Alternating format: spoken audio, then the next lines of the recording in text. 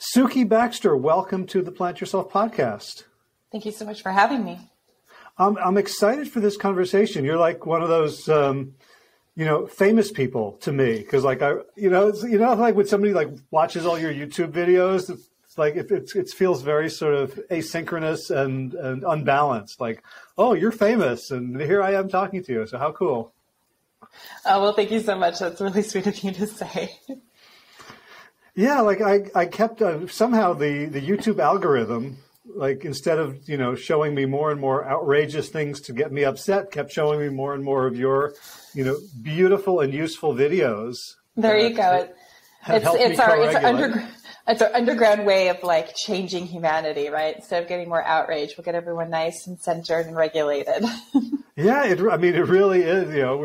We're joking, but it really, like, the more I see the world, and the more parts of me just want to become enraged and fight against things, like there's a deeper part of me that understands that there's so much trauma, and that being a person who can co-regulate in the direction of healing might have more positive effect than all the activism that I could think of. Well, I think nervous system regulation is activism. It's everyday activism. Ooh, there's a quote. That's going in the show notes.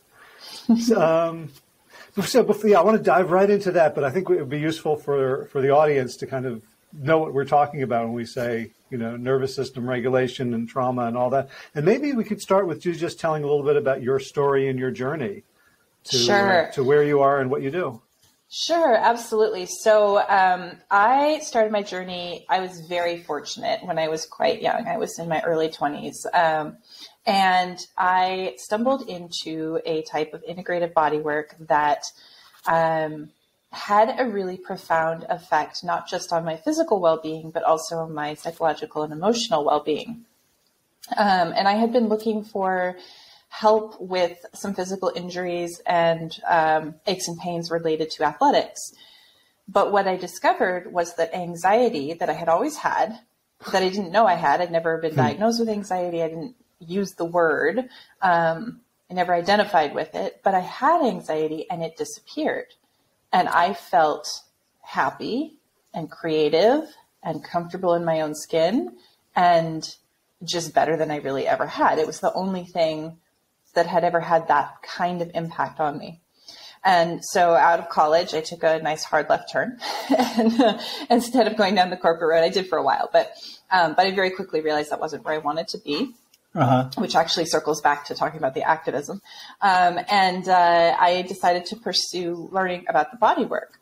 Well, I practiced that for a long time. And what kind of led me to the nervous system work that I do now is that what I learned to explain how the body work was working, how it was impacting my clients, didn't match what I was observing in my office. So people would come in, and what we're taught is like you go to manual therapy or you go get massage, whatever, and you're taught like the practitioner is physically breaking up adhesions. They're manually stretching muscles and fascia and making them longer or whatever. And that's what creates change. And that's why our posture changes. And that's why our movement gets better. But that didn't map for me, because I would literally have people who would come into my office, and I swear to you, they would get better almost just being in the room with me. It was, I didn't do a lot. They just changed easily. And then I had other people who would come in who, no matter what I did, I didn't feel like I could impact them. Seriously, it's hyperbole, but I always joke that I felt like I could use a jackhammer and I still wouldn't get any effect. And I was the same practitioner with the same level of strength. So, that didn't match this idea that I was manually stretching tissue. And so I went on a very long journey and studied lots of different things and learned lots of different things. But every time I would learn something, it always brought me back to the nervous system. And I started learning about trauma and learning about polyvagal theory, and learning about how stress states impact our posture and our outlook on life and our thoughts and our feelings and all of the things. And then about 6 years ago, I adopted a wild horse. I've always had horses, but I adopted a wild one. And he became my master teacher on the nervous system, and really drove home, all of the different puzzle pieces that I had really came together in working with him and helping him to adapt to everyday life. And so I took those lessons that I'd learned and all the information, and now I work with the nervous system. Wow. So there's a lot to unpack there. So when you say you're doing integrated body work, so for people who aren't familiar with that term, can they picture like your clients on a table and you're like massaging or pulling or stretching or doing something to them physically? Yeah, basically manual therapy and movement coaching. Yes. Okay. Because I graduated from the Somerset School of Massage Therapy in 1990. And the big thing then, we were going like Robert King was the president of the American Massage Therapy Association. And he had this thing he would do with his elbow, right? Which was like fascial release. It was as close as you could get to Rolfing without being a Rolfer. Yep. And then I thought, wow, this is good. Then Rolfing is better. So I got Rolfed, which for people who don't know is basically someone just beats you up for 10 weeks in a row to the point where, and I thought it was working because at the end of each session, I didn't hurt where I had been hurting. Right. And that's what I did. That's what I practiced. I went to the Rolf Institute and practiced Rolfing for about 15 years. Okay. Yeah, so there's a lot to unpack there too, because it sounds like you received that work at a time when they were very focused on intensity and like a very aggressive approach. I got my training sort of as that phase was passing, and there was a lot more emphasis on like the biodynamic stuff. There were people who were bringing in philosophy from biodynamic craniosacral and a lot of the fluid stuff. And so it was much less intense and much more working with the body's natural rhythms. So for anyone who's, looking at Rolfing, like it's changed, as all things do. It has changed over the years, fortunately. And it shouldn't any longer be so aggressive. It shouldn't feel like getting beat up. But yeah, I mean, that's exactly it, is that I'm sure when you were getting Rolf, that was the explanation they had, was like, we're getting in there and we're stretching the fascia or breaking up the fascia, right? Right. And the fact that, okay, if you feel the pain, then it's leaving the body. Essentially, you're experiencing it.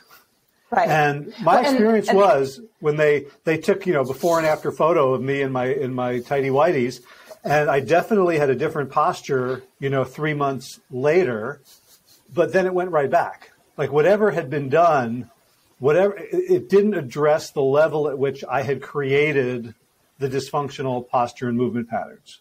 Right, which is your nervous system pathways.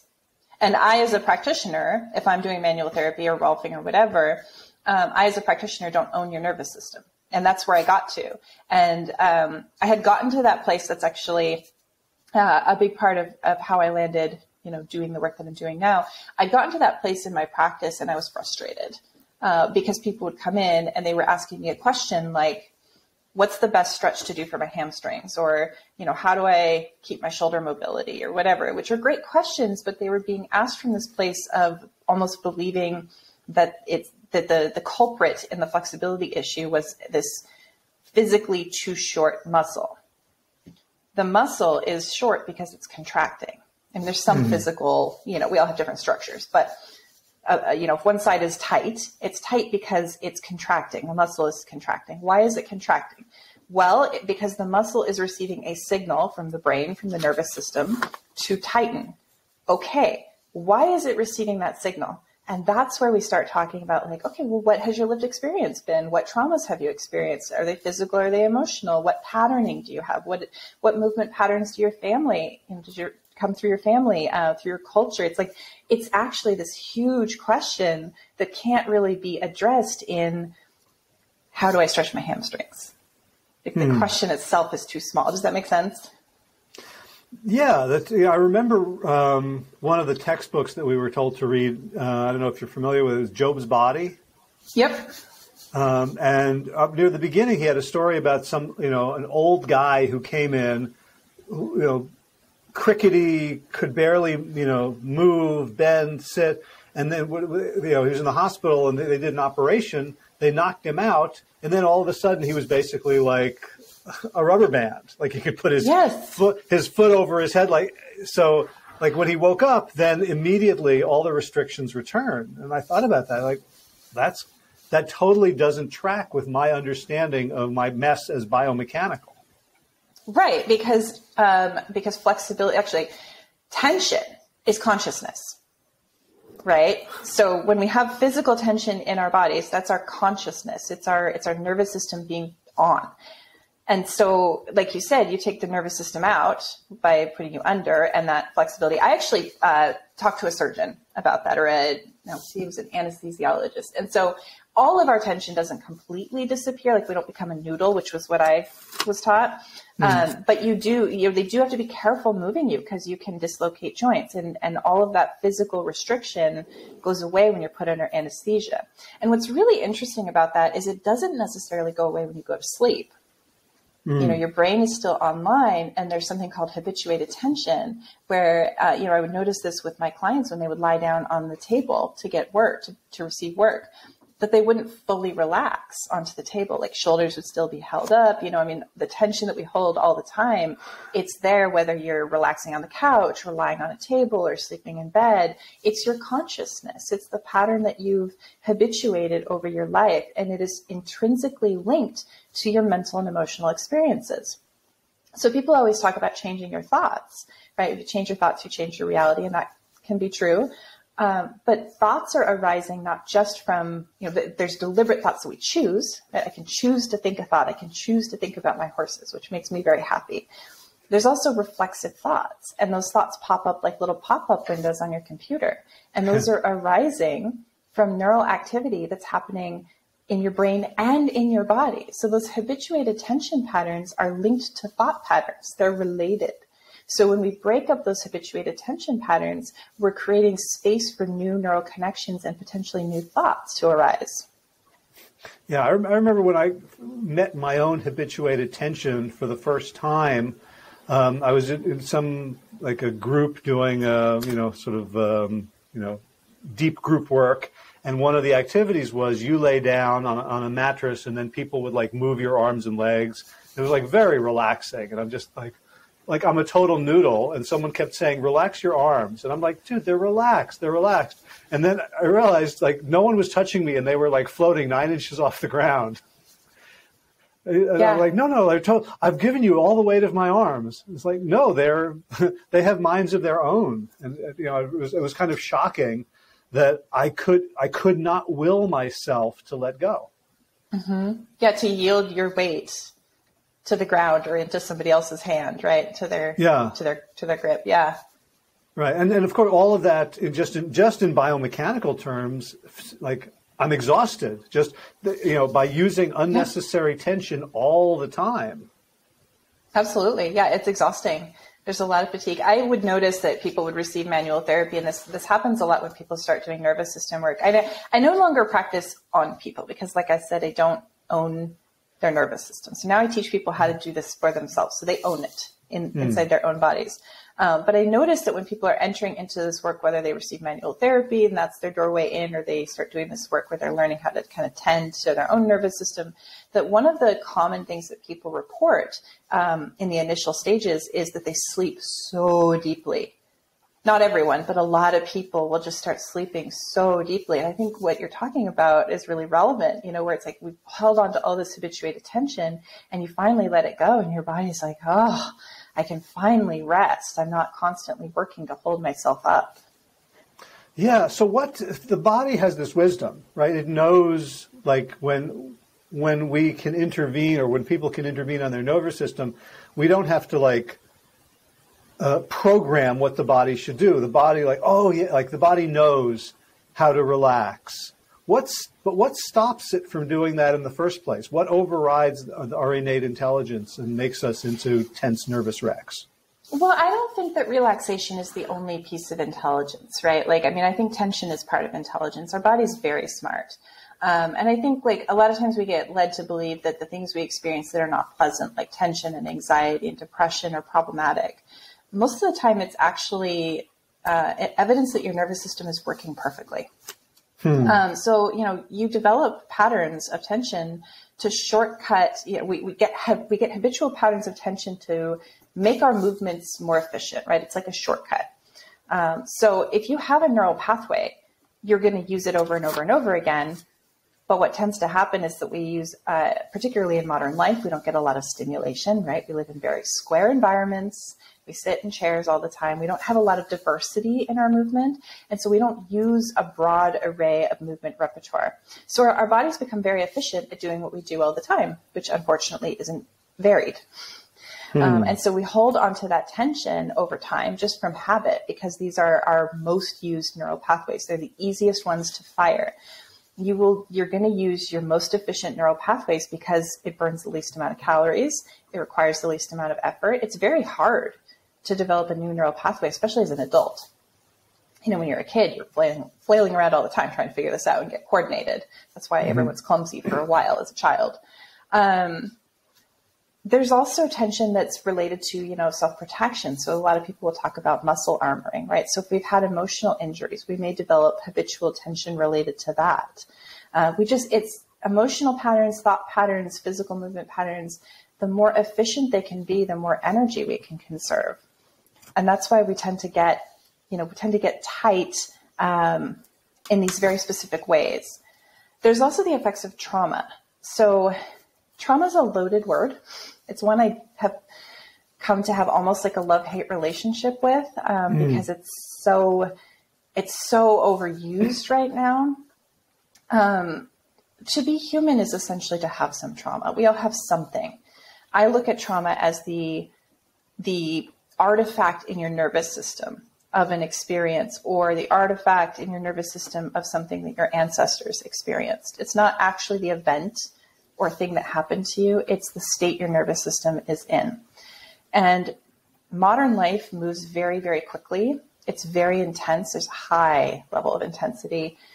And we do not have a lot of built-in triggers for regulation, for coming down after a stressful experience.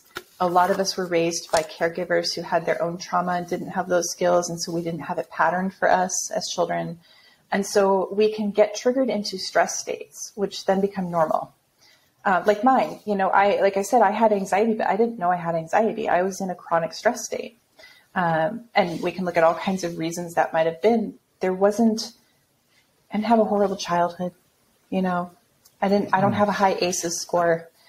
And yet I was in a chronic stress state. I have reasons for that. I know my history, and I can kind of look at my ancestral patterns and my caregiver patterns and all of that.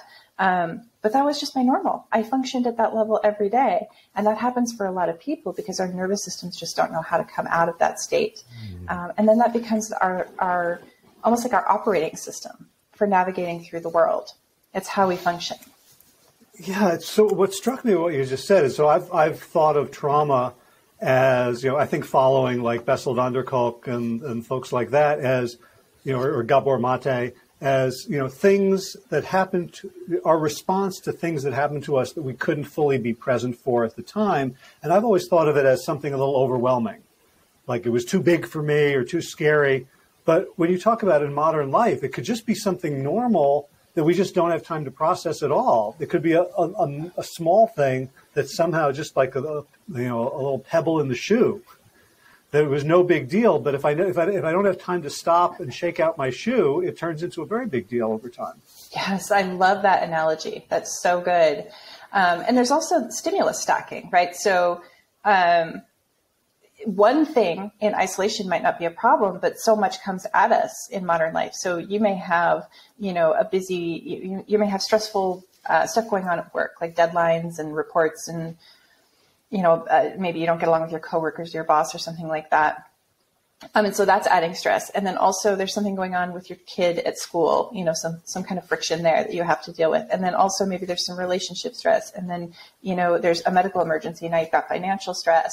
And these things, and these are all, you know, the things I'm naming are all pretty big things, but you can imagine like one of these things might be manageable. And then you get a whole suite of these things and our nervous system can't handle them.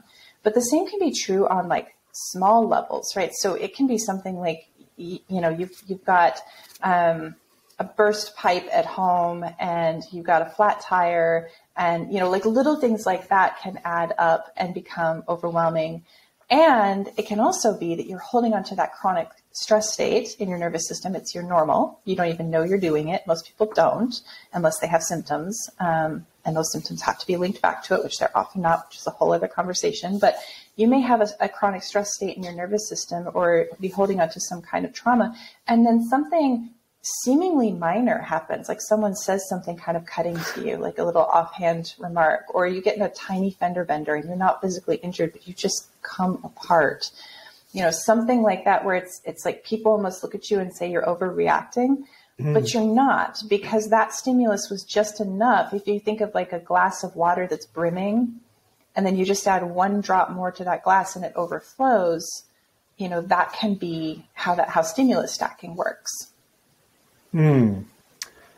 I've had that experience where, you know, I come across typically as a very measured, sane person, and you know, I could feel like, you know, in those days I call it like the amygdala hijack, and just like not even understanding what was going through me, having a vague sense of this isn't going to end well. And having to do tons of damage control later, and essentially, you know, being the same person. So like being really confused at that point as to like what happened, and then terrified that it was going to keep happening because it seemed so out of the blue. And it's usually not rational, right? Like usually, like you said, you're confused, and it seems out of character, or like, why did I behave in that way? And you can't rationalize it. I hear this from a lot of people, where it's like, it's not my thoughts. It's not my conscious mind that's doing this. It's like something deeper, something else. And it's your nervous system. It's those parts of you that are ancient, that are trying to keep you alive. And it's your stress response, basically, is what it is. And it bypasses all of your rational thinking. And as you know, when I started incorporating this into my coaching, and I coach both, you know, executives and civilians around health issues, this was the thing that started making me a more effective coach, was just the neuro or the psychoeducation for people that this is not in our control. And that the way we behave, you know, like clients who are overeating on something or are eating foods that they tell themselves day after day that they're going to avoid. I'm not going to turn left and go to 7-Eleven and pick up the Slurpee. I'm not going to do this. And they end up making the bad decisions day in and day out. They cannot understand it. They can't explain it. And the brain's always looking for an explanation. And the only explanation they have is there's something really wrong with me. Or I'm a sinner, I'm a fallen person, and helping them to see that there's a nervous system that plays by its own rules. And we're not powerless. We have a great deal of power, but if we try to cognitively corral the nervous system, we can't do that for very long. Oh, I love that. I think it's one of the most toxic things that we're taught, you know, through the personal development world, is that we can just control all of our reactions. And if we're doing something we don't like, it's just that we don't have enough willpower, or we're not disciplined enough, or, you know, it's phrased in different ways. And you're right. These nervous system patterns are super powerful, and we can absolutely change them because of neuroplasticity. So we can change our brains, we can change our nervous systems, we can change our responses. Everything is available for shifting.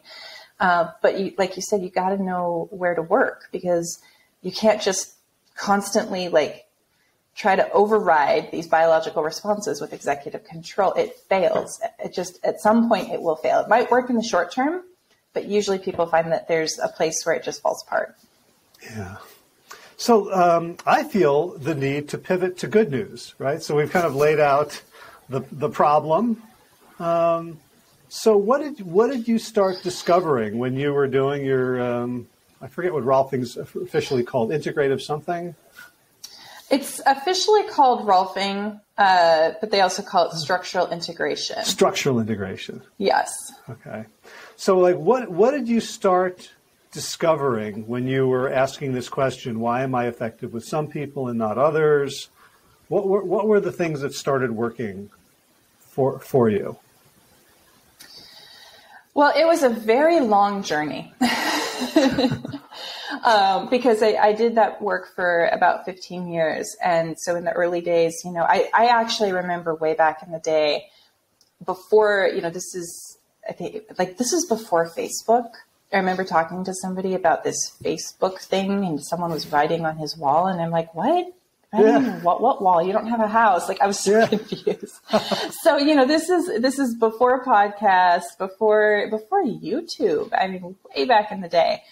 And I'm really dating myself here, but I remember being like, I think it's the nervous system, and actually even kind of looking into like, should I study neuroscience? Should I go down that road? But then I kind of found like, no, this isn't, they're not looking at it the same way I am. And I'm going to have to put electrodes in mouse brains, and that's just not going to work for me. So, so I ended up not going down that path.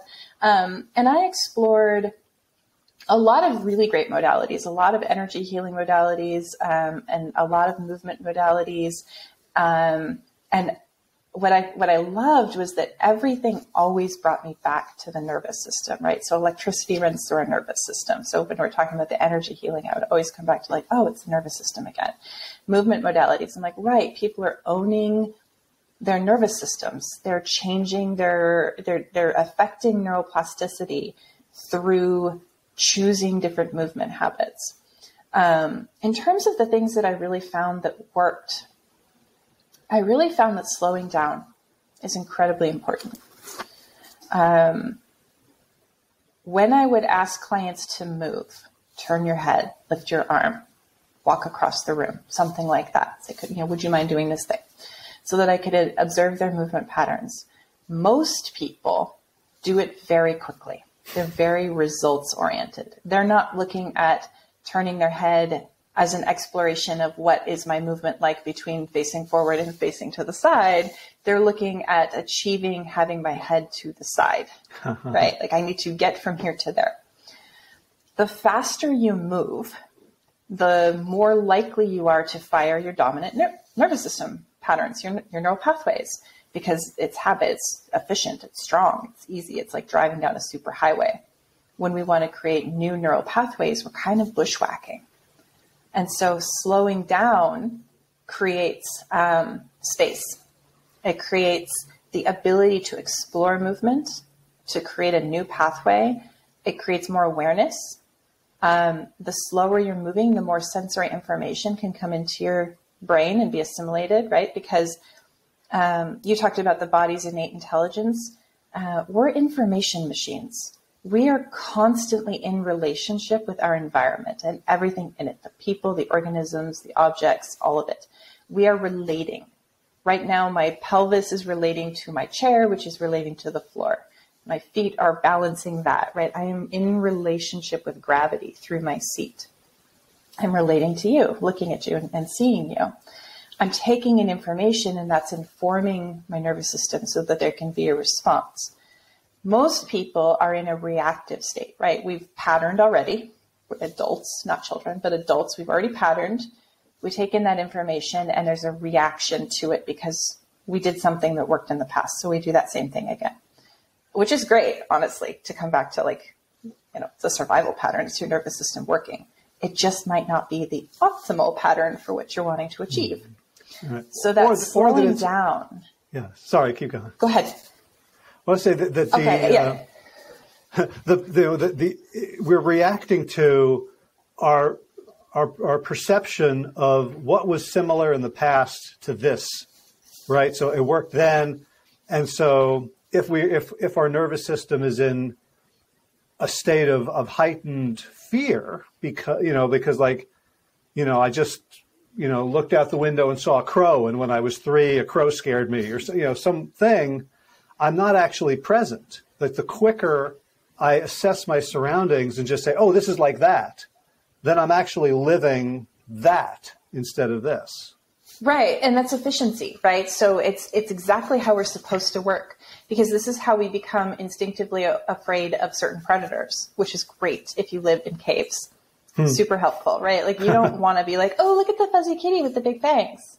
I wonder if it wants to be my friend.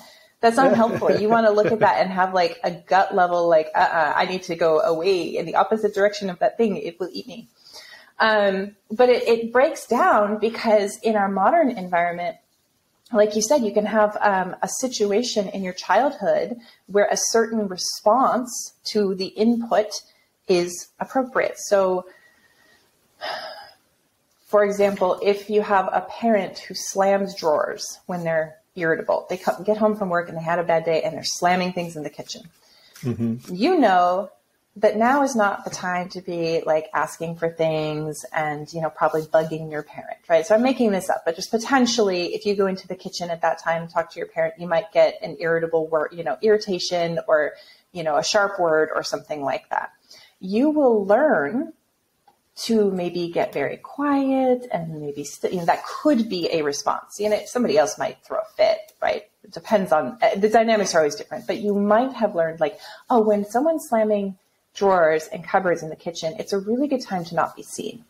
Mm-hmm. And so your knee-jerk response to that stimulus might be to become very quiet and maybe even freeze a little, you know, go into that dorsal vagal kind of response of like, I'm not really here, don't see me, I'm just shut down kind of response. That may have worked when you were a child. When you're a child, you're not very powerful. You don't have a lot of survival ability. You need your caregivers. You have to appease them enough that they don't reject you on the biological level, right? You need to maintain relationship. This is hardwired. We've got to have relationship to somebody who can take care of us.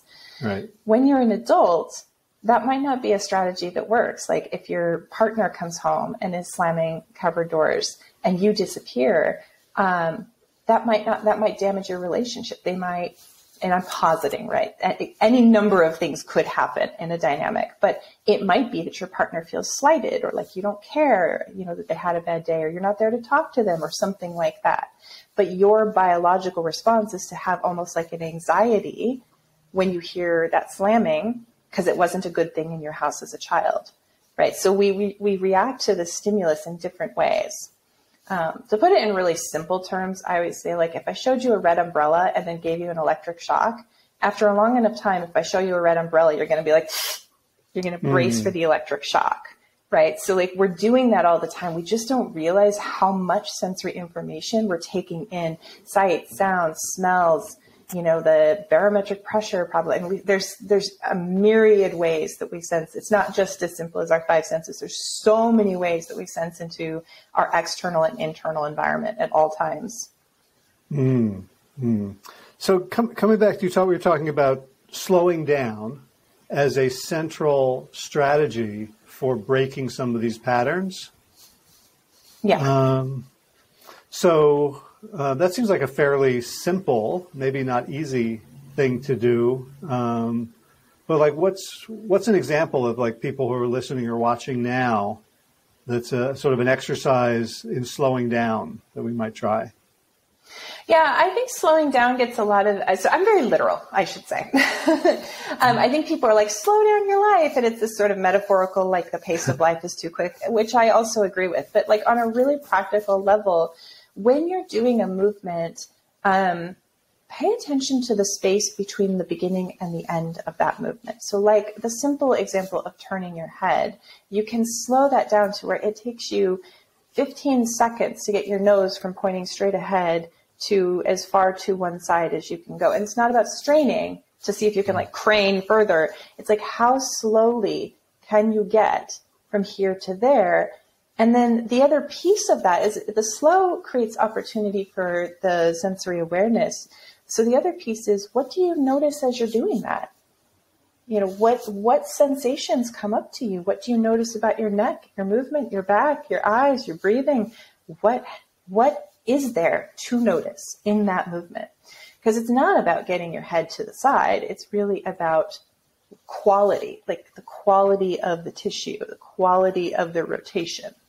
And that's a simple example, but this can be taken to anything. You know, I think a lot of times embodiment is quantified as something you're doing in this culture. So a lot of times people are like, so what should I do? Go do yoga? Maybe. I mean, you can do yoga in a very embodied, attentive way where you're receiving a lot of sensory information. You're very present to the experience. Or you can do yoga in a very disembodied way where you're simply going through the motions and you're not actually sensing your body. Same is true of weightlifting. I'm trying to hold the position longer than Peter next to me. Right. It becomes like an achievement thing, right? Like, yeah. I got to get my heels to the ground when I'm in down dog, or else I'm not good, or whatever, I don't know. But like, embodiment becomes something that infuses the activities that you're doing. It's not something you do apart from them. So really attending to the stuff you're already doing, like when you're washing dishes in the kitchen, can you actually feel your feet on the floor, or have you completely lost connection with your feet? Can you do both at the same time? Not you specifically, but anyone who's listening. I don't like to brag, but I can stand and watch dishes at the same time. There you go. It's a little bit of life. I don't have the footage to prove it yet, but take my word. I'm sure you'll get it on YouTube soon. Yeah. Well, what it reminds me of, I mean, when, you're kind of talking about like the nervous, you kept coming back to the nervous system, like all these different modalities, and all the different modalities kind of have mythologies around them. So like, unlike you, I didn't explore all these things as a practitioner. I explored them as a client, but Feldenkrais, Alexander technique, Traeger mentastics, dozens of stuff like that. And they all had their own stories. But like what you were talking about, turning the head, that was very much the Feldenkrais work, like turn real slow or lift your arm just an inch. And then it was like magic, right? Like you do these couple of movements for 2 or 3 minutes and then to say, now turn to the side. And I could go 40% farther than I could have gone before. And in my mind, I'm like attributing some sort of sorcery to Feldenkrais or Alexander technique, but you're kind of saying like there is a fundamental physics or a fundamental reality that anything that kind of brings your nervous system into more sensitive attunement to its environment is going to help you release stuck patterns. Yes, I will say attending to sensory information is very important, but people can get also hyper attached to sensory information and then start to make too much meaning out of it, right? So it's really important to try to avoid making stories. Can you have an example? So a lot of times I'll ask a client, what do you notice in your body? And I don't actually get an answer, or I might get a half an answer. They'll be like, oh, it's tight here. And that's because on Tuesdays, when the moon is blue, I, go to dance under the trees and I don't know, like, you get this whole story about, or, often it's like, well, normally when I sit at my desk and and they've left the moment. Right. So they're now in the story about the sensation and not actually in the sensory information. Or they'll give it a label like, I feel tightness in my chest, I'm anxious, and then they're really fixated on anxiety, which is actually the subjective interpretation of what you're feeling. Right. So then I always come back to like, okay, how do you know you feel anxious? What's the somatic anchor for that? What are you feeling in your body? Oh, I feel tightness in my chest. Okay. Is it okay to just attend to the tightness without giving it a meaning, right? Because as soon as we jump into the story about it, we're no longer in the experience of it. One of the things that I discovered was so powerful, I think I got it from Peter Levine in his book, In an Unspoken Voice, was the idea, like, it's really hard. Like, I would do anything to avoid feeling shame, right? Like, that's one of those emotions, like, I'd rather die than feel shame. And yet when I don't call it shame, when you just ask me, what's the somatic anchor? What are you feeling in your body? And I go, there's a heat, there's a depression in my belly. There's like, and you go like, how hard is that for you to endure? I'm like, dude, I've had root canal. It's not nothing, but without the subjective interpretation of shame, the physical sensations aren't that bad usually. That was a revelation for me. Yeah, it's true. Often the physical sensations aren't that bad. I do want to have the caveat that if you have experienced trauma or if you have trauma in your body, sometimes putting your attention on physical sensations can be very triggering. So a lot of people who've had trauma will dissociate because it gets so loud and overwhelming, like loud in air quotes, but overwhelming in their body, that when you start to bring their attention back inside, they can be like, too much, it's too triggering to even be in that space. So I think it's important to note that like everyone's relationship to physical sensation can be really, really different. But yeah, going away from the story or the label of an experience and actually into the experience, sometimes we find that actually the experience is fine. Yeah. And that's one thing I wanted to ask you is that I often have, clients where I can see there's some agitation going on. And when we can talk about like polyvagal theory, I think it'd be useful to kind of frame it with that. But like I'm always working with my clients to get them into ventral vagal, to get them into what we call social engagement or safety. And one of the ways in which I've learned to help clients get there is to ask them to do something somatic. To like, hey, just notice your breathing or do a body scan. And I will have clients who they don't understand the words I'm using when I'm saying like, what are you feeling in your body? And I don't, like I'm speaking another language. And so my understanding from polyvagal theory is that they are in some form of dorsal vagal collapse or fold or dissociation. First of all, is that your experience? Is that what's always going on? And what do you do to help someone who can't do these basic somatic interrogations of themselves? Such a great question. So I'd say it depends because it can be dissociation. It can be that they have no access to their body because they're just not able to connect to physical sensation because it wasn't safe at some point or it's overwhelming in there. But really, I think it's cultural. We do not like our bodies. We are actively conditioned away from anything physical, from experiencing anything physical. We're not allowed to have physical pleasure. When we're young children, we progressively learn to sit still and not follow our natural urges to move. Recess gets taken away. We have to ask permission to even go to the bathroom. We are not allowed in our culture, in a Western culture. I can only speak for my own experience in my culture, but in a Western culture, we are not allowed to relate to our bodies very much. It's discouraged. And we're often taught, there's almost like a lot of puritanical values that are infused in our culture. And we're almost taught like our body will lead us astray, into gluttony. You can't trust our hunger because then you'll be just a glutton. You'll just eat like all the bags of potato chips that exist on the planet if you let yourself have potato chips that you want.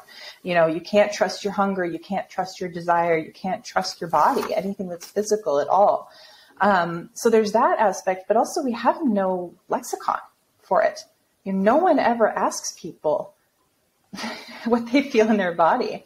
So one of the skills I teach people is sensory language, how to feel and label a sensation. It's just a skill.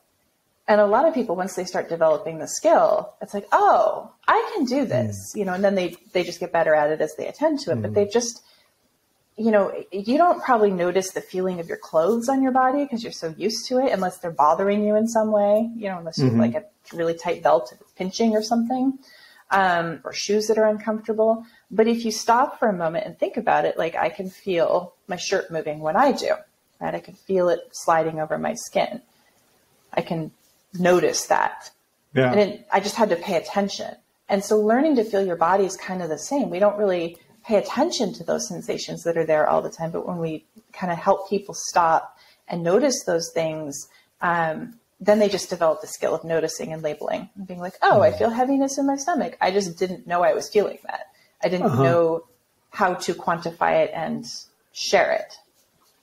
And when I think about learning a language, there's the teacher who can give you the right answer if you don't know the word for noodles or something. They can say, well, this is the word for noodles, but you don't own their nervous system, you don't own their sensations. How do people get confident that they're saying the right words? Yeah, there are no wrong words. And feeling nothing is feeling something. That's another thing to keep in mind. So if they're like, I don't feel anything, I can't feel my body. Okay, how is it to not feel your body? Let's work with that. What is that? Let's talk about the nothingness. Is it everywhere? Like, let's identify it more. I feel nothing. Well, maybe I feel my left calf a little. Okay. All right. How much of your left calf do you feel? Where does it start and where does it stop? Just familiarizing people with their sensory experience. I like to start with open questions, like, what do you notice? Which people hate because they're like, I don't know, what are you talking about? It's way too open. I don't know how to answer that. And then I'll drill down. If someone's really struggling, I might start to lead them a little, like, why don't you walk a little bit? What are you noticing in your feet? I'm not going to say, do you notice that you're slamming your heels on the ground? Because that's telling them what I'm experiencing in their movement. But I might say, if I'm starting to hear like a loud heel strike and they're really walking heavily, I might say, what do you notice about your step? Is it even? Do you hit the same place right to left? Does the first, is it your heel that hits right and left? Is it exactly the same? Do you have the same weight on your feet? Do you put more weight on the front of your feet or the back of your feet? So I'm going to start asking them questions more specifically, but I'm still not telling them what they're experiencing. I'm allowing them to discover it for themselves. It reminds me of an experience I had at a physical therapy session where, just for kicks, the therapist asked me to become ambidextrous with my throw. And what that involved was like really slowing down the mechanics. I'm left-handed, and I've always had a really good overhand throw from baseball and other sports. And my right hand was, like a Tyrannosaurus Rex thing. And by slowing it down, I could realize, there are inflection points. There is a system. There's a structure, and I was able to mimic the good throw with the inexperienced arm. It really was eye-opening. Yeah. Yeah. And really noticing, what that movement feels like on the right and then being able to match it on the left. I love that exercise. Yeah. So can we talk a little bit about polyvagal theory, which I think is probably how I found your YouTube channel in the first place? Because, sure. What is it for you, and how is it? Why is it important? Yeah, so polyvagal theory was developed by Stephen Porges, I'm sure, as you know, and it's been around for a while, but it's really kind of having a moment right now. It's a very useful framework for understanding the stress response in the body. There's a lot of debate going on about polyvagal theory right now. So the way that I use it is it really maps with what we observe in how people exhibit stress and stress symptoms. I am less concerned personally with exactly what nerve is doing what thing, but there's a lot of debate around that and kind of where I land with it, because people are like, oh, it's useless, throw it out completely. And then there's other people who are like real adherents of it. And I'm kind of somewhere in the middle where I'm like, it's a really great framework. It's a theory. It's a really great framework that's very helpful for understanding where we are in our own stress response in our nervous system, or a client, if you're working with a client professionally. And basically what Stephen Porges did was identify different branches of the nervous system that are responsible for social engagement, which you mentioned. So our ability to be present, connected to other people and organisms, joyful. We have access to all the happy stuff, the play, the ability to be curious, all the things that we associate with feeling good in life. And that he correlated with the branch of the vagus nerve, which is why it's called polyvagal theory. It's related to the vagus nerve, that is in the front of the body, the ventral vagal nerve. And so he posited that nerve was responsible for our ability to have social engagement, to be connected, to be present.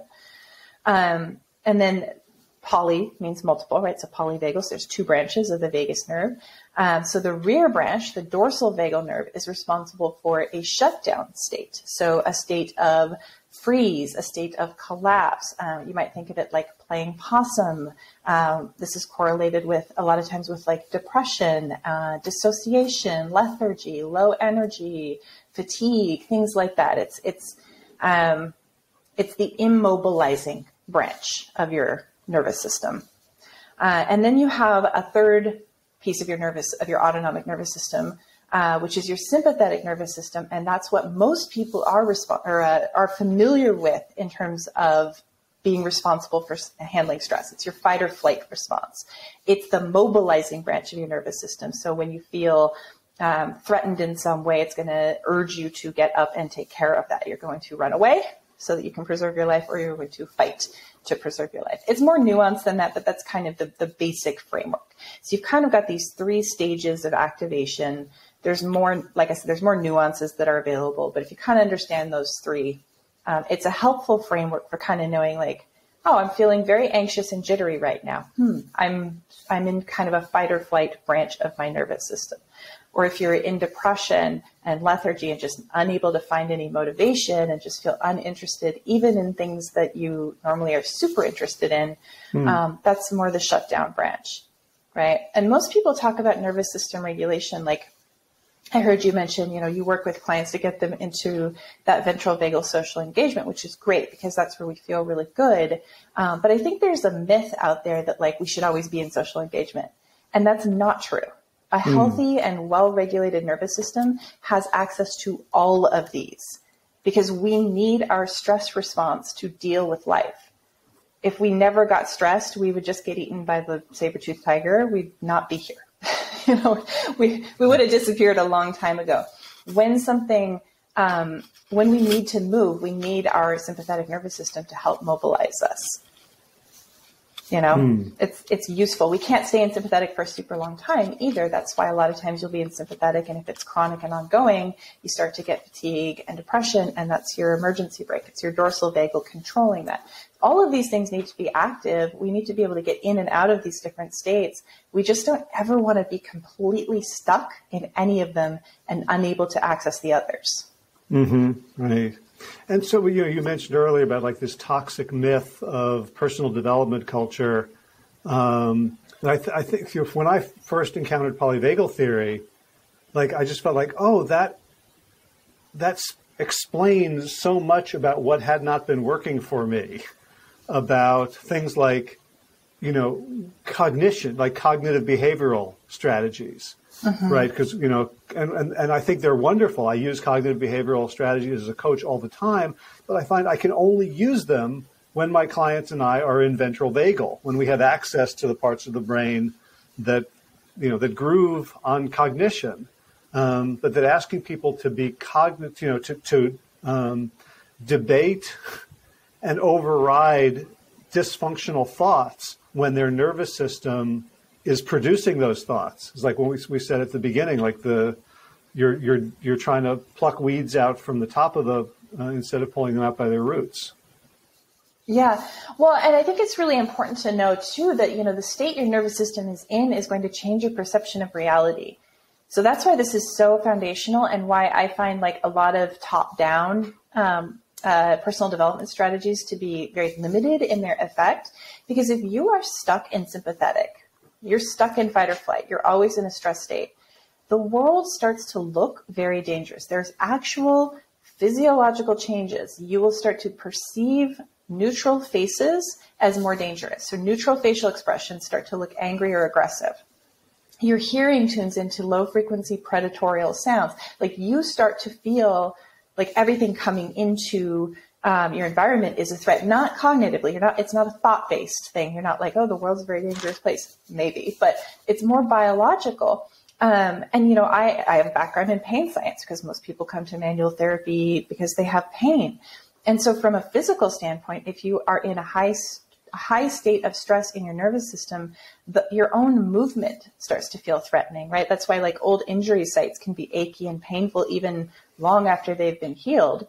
Because your body's like, hey, stretching the fibers of these tissues could be dangerous. We had an injury there. And the more heightened the stress state, the more likely your body's own sensory, the sensory information that's generated by the movement of your body, your proprioception, your interoception, all of that stuff starts to actually feel dangerous. And your brain starts to interpret that as pain. That's a lot of the problem in chronic pain that's like non-specific, meaning there's no injury. The doctors can't find anything physical to account for the pain that someone is feeling. But the nervous system is reading movement and reading sensory input as painful inside the body. The same thing happens in our thoughts in our external environment. We're like, this is a very painful environment, to put it in air quotes, right? And so if you're in that state and someone tries to introduce new information, what's it going to feel like? A threat.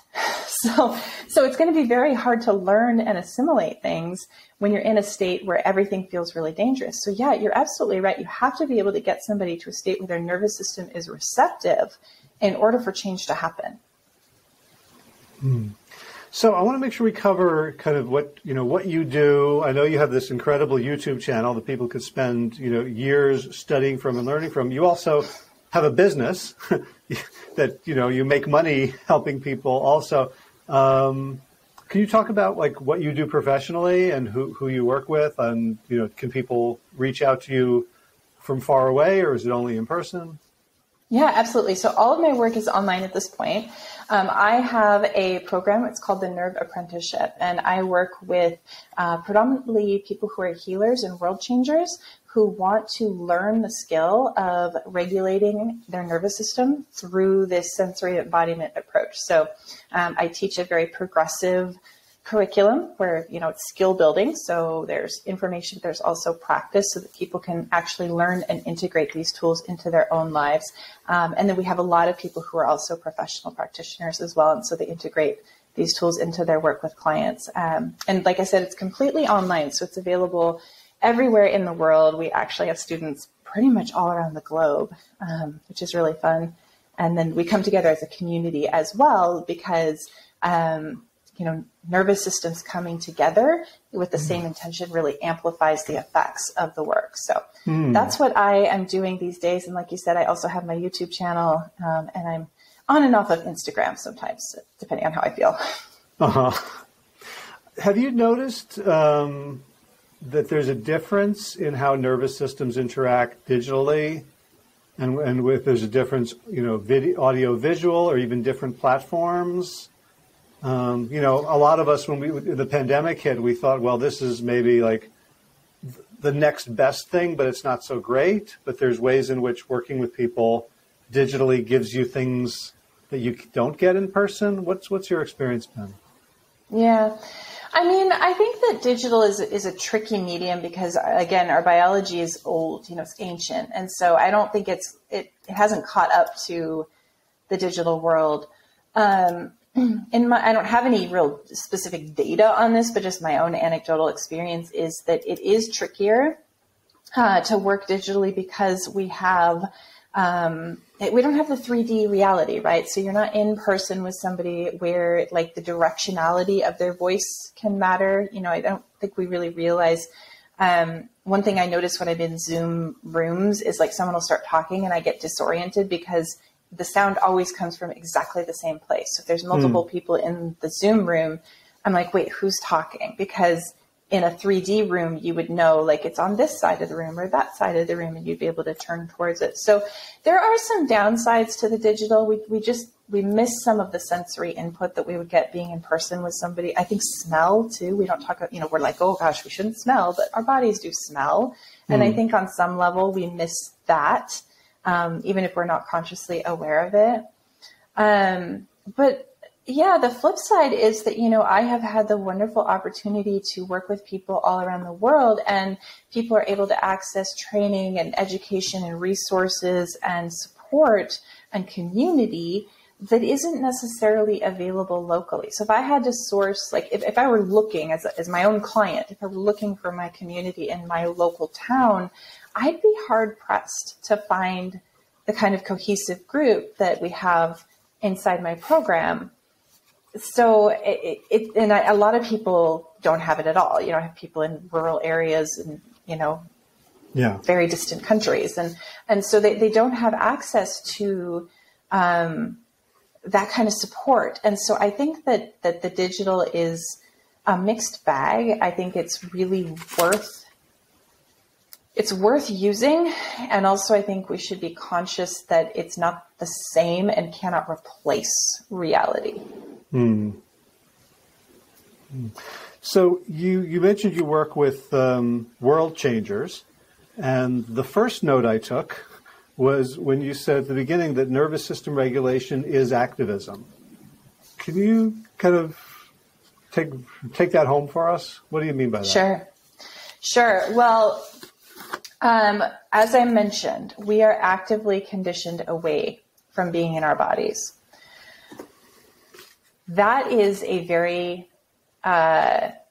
challenging place to be. So I look at the research on like amputees. So I relate a lot to pain science because it's my background. And so when amputees lose a limb, they have like phantom nerve pain, right? Because it's a state of stress, right? So their body, and there's no limb to communicate the pain, right? Because the limb is gone.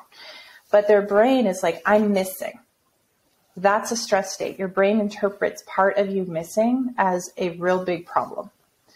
And so I think that the metaphorical amputation that a lot of us have from our bodies is putting us all into a state of stress, a state of frenzy. And we see it in the world with all like the outrage and the triggering and all the stuff. It's really intense right now.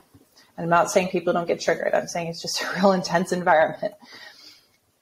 When we are living in our bodies and connected to our sensory experience, we know who and what we are. We know how we feel. We know what we want. We have access. We can be in a stress state. You can be in your body and still be stressed. But we generally will have access to being centered and being calm, should we choose to be there. And then we can make choices from that place. When you're constantly in a stress state and you don't know who and what and where you are, because you literally don't know who and what, like you literally don't know your boundaries, like where you begin and what is you and what isn't you, the inside and the outside.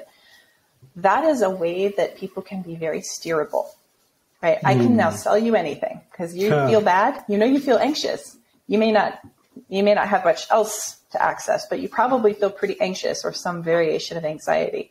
Well, now I can tell you that I have the solution for that.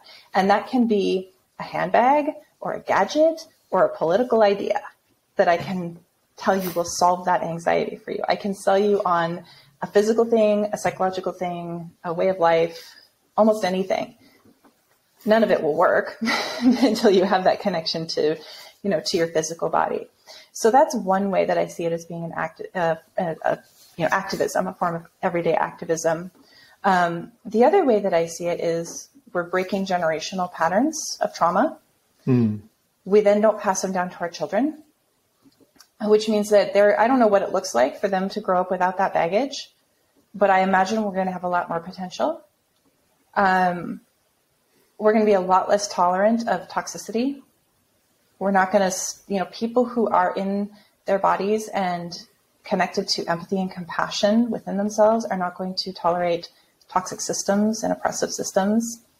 So it's like a grassroots change that I see not quickly overtaking the world, but very, very slowly. I think if everyone were to regulate their nervous system, we'd have a much healthier, happier, more collaborative planet.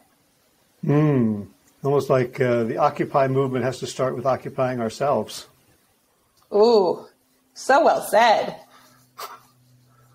Yeah. I love that. And it reminds me, I had a conversation a few years ago with Adrienne Marie Brown, who wrote a book called Pleasure Activism, which also was a phrase that I did not understand at the time, that this very intimate act of claiming our own bodily autonomy is actually revolutionary.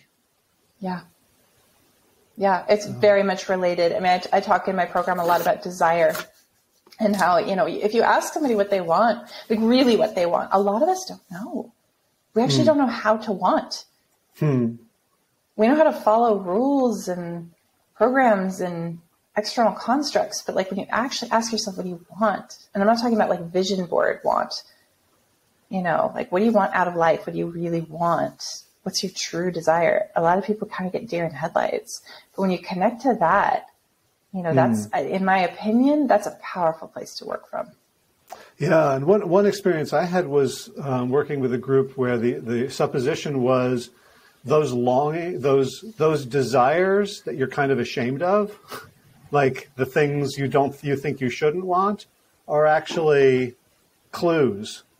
Like that they're somehow they have been so socially conditioned, but when we go below those, if it's sex, what you really want is like universal connection. If it's food, you're looking for, mother love, sustenance, like that all of the things, all the toxic addictions that we chase are actually, toxic versions of true. They all come back to regulating your nervous system. It all comes back to safety, right?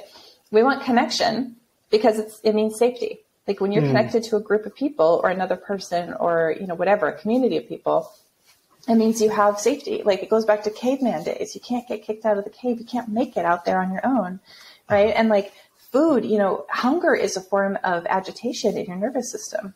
So a lot of times when people are like trying to control their overeating, I'm like, why don't you try regulating your nervous system? And see if your hunger changes, because it may be that you're really just trying to satisfy an overactive nervous system because of something triggered your nervous system to be in that fight or flight, if you want to call it trauma or whatever. And really, we're just trying to resolve that agitation. It all comes back to safety.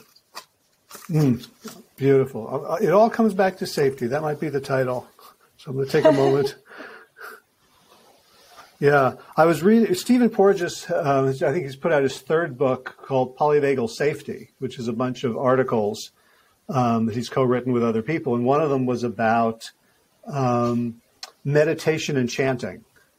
And he, like you, he says, like, okay, we can understand every spiritual tradition from a nervous system perspective. Like everything that it can be mapped onto this fundamental human biology or mammalian biology. It absolutely is. Yeah, I totally believe that. Oh. So tell people where they can find you. I'll put it in the show notes also, but for folks who are just listening, let's make it easy for them. Sure. So the places you can find me are wholebodyrevolution.com. That's my website. And you can find me on social media. Mainly I'm on YouTube. So it's youtube.com/Sukie Baxter. And I'm at Sukie Baxter on Instagram. Okay. Can you slowly spell Sukie Baxter? Yes. It is SUKIEBAXTER. Awesome. So youtube.com/Sukie Baxter, wholebodyrevolution.com. And for people who've been, titillated by this conversation to think that there's something for them in the world that is more pleasant and empowered than the life we're living, your YouTube videos, your channel is such a resource. It is such a gift to the world, all the things that you share and put out. And not just the concepts or the exercises, but the spirit in which you do it, the very intentional nervous system signals you are sending out. So I would love for people to go find it, study it, spend some time on it, and share it, because it really is something that can move the world in a good direction. I hope it does so. That's the intention behind it. All right. Well, Sukie Baxter, thank you so much for all you do and for this really fun, delightful, uplifting conversation. This has been great. Thank you so much for having me. Take care.